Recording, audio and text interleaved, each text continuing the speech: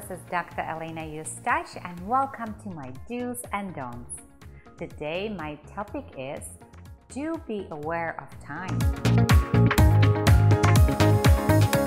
When you are on a date, one of the ways to know if it's going well, if you guys are connecting is, as the date is wrapping up, if you are thinking, wow, where did the time go? Versus, oh my God, I'm so glad this is over. Keep track of how you feel at the same time as the time went by. Did it move quickly and fluidly, or did it make you feel uncomfortable and bored? Understanding what time feels like when you're with a certain person will help you realize how you feel about them. And this is Dr. Elena Eustache. I hope you enjoy my do's and don'ts, and I'll see you next time.